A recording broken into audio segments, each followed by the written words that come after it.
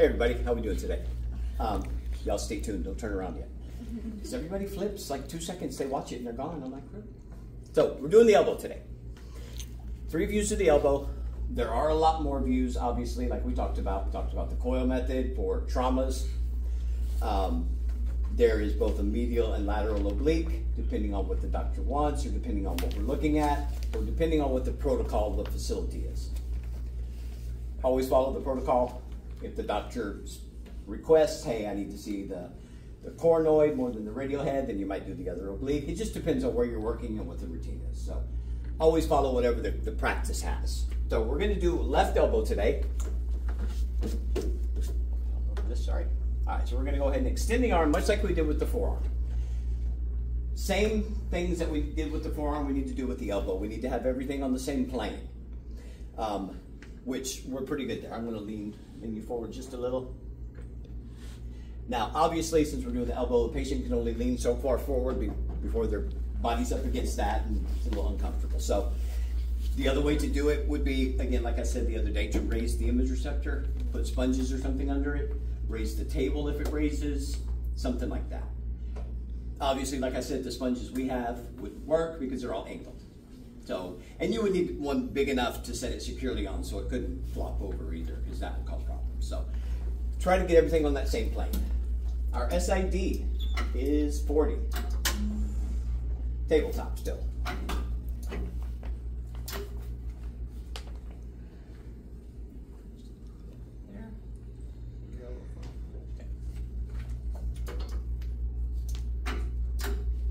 So we're going to collimate to where we have about 2 inches of the humerus, 2 inches of the radius and ulna, and the entire elbow joint. We want the epicondyles in what relation to the IR? Parallel, exactly. If the epicondyles are parallel, the arm is on the same plane, then we know we are in a true AP position. Patient holds still, and that's our first exposure. Pretty simple, just like the forearm, except we're centered a little bit higher up the arm. Mid-elbow, right at the crease of the elbow. That's it. Questions? Okay, so the obliques.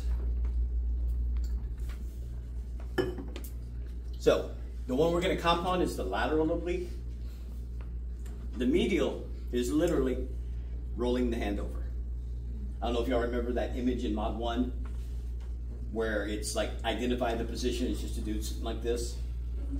That's what it was. It's because you can see now that these epicondyles are rotated about how much? 45 degrees. So this is an easy one to do.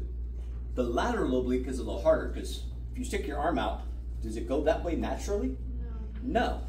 Even my good shoulder that I haven't torn up doesn't really go out. So how do we do that?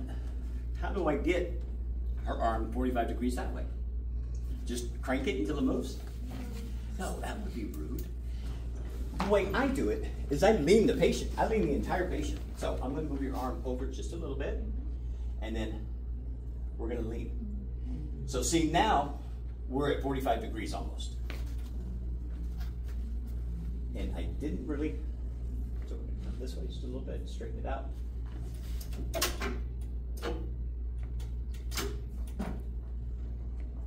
Okay. So that's as close to 45 degrees we're going to get.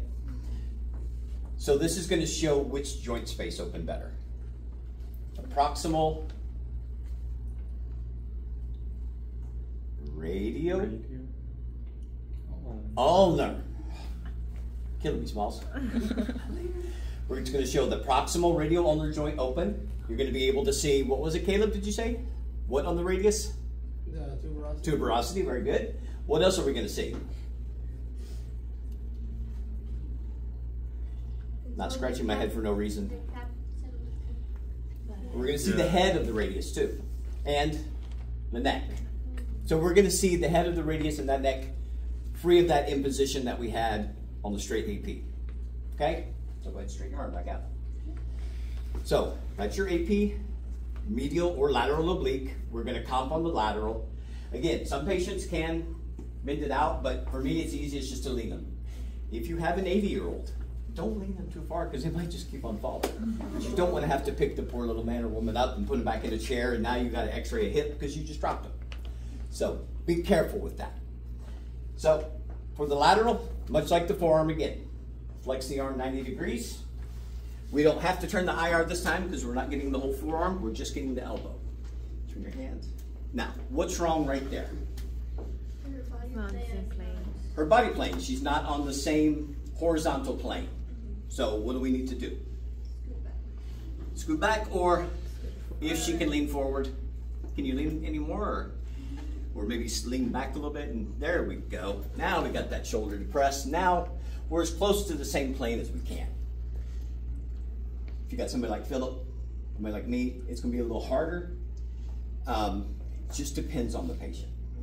Again, if you have a table that raises, it makes your life so much easier because you just raise the table up and boom, you're done. So with this kind of equipment, you've got to think outside the box a little, which is good. Makes you think differently. We are centered right at the elbow joint. Quit flexing so much. Jeez, showing off over here. Again, we want about 2 to 3 inches of the humerus and of the radius and ulna. We are centered right at the elbow joint, pretty much right on this lateral epicondyle. Took me a minute, I was almost going to say medial. Y'all would have caught that right and been like, no sir, that's wrong. Patient holds still, and there's our last exposure. So those are the three or four views of the elbow. Like I said, we have the coil, which is the trauma axial lateral, where we either, in that same lateral, we either aim towards the shoulder or away from the shoulder. I'll try to do a video on those just so y'all can look at them and know kind of what they look like at some point. Any questions? Alrighty, thank y'all for watching. We'll see y'all next time.